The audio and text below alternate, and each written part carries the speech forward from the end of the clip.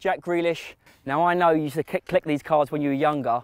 You know, I used to grow up collecting, you know, I used to drive my dad nuts. Instead of pocket money, you know, I'd always, at the end of the week, you know, get a few packs from the shop. So obviously now to grow up and have a card as well, hey, that's good. Hey, you know, that's good, that's decent, isn't it? Free. That is decent.